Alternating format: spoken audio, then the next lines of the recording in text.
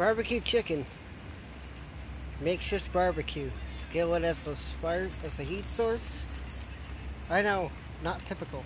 Used a tuna can when I did a burger. And an old grill. And that's it. And to shield the wind from blowing it out, 3 burner covers. They're old. And obviously, one keeps moving because of the wind. So I gotta keep repositioning that. But it's actually cooking.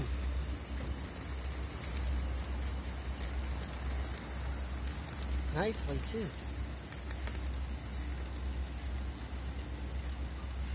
The flame is under control. And the key for cooking this, you get anything when you're barbecuing unconventionally, you can see there's an inverted baking sheet. You have to make sure the flame source is not too big, otherwise the flame will engulf the object and turn it into a giant wick. Do not use an aluminum foil tray, because that will end up becoming a huge wick. And I had to throw another baking sheet over it to put it out. But it got way too big, and it burnt my burger.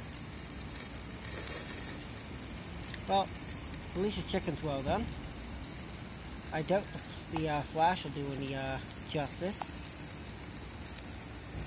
Yeah, into the baking sheet, prevent the skillet from burning the table or falling through. Turn the flashlight off. It's probably better if I use my own flashlight in my pocket. That's better.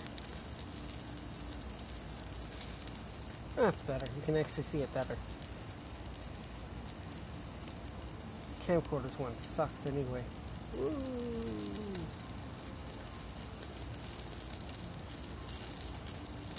Anyways, I also got some zucchini that I'm going to grill after I do another bit of chicken. That was defrosted and partially cooked in the toaster oven. So, that's going to be fun. So, no out of control shit. Everything's going to be in control. Fire is fueled with oil. If I had more, I would have used isopropyl to fuel it. I would have done better. That's all for now.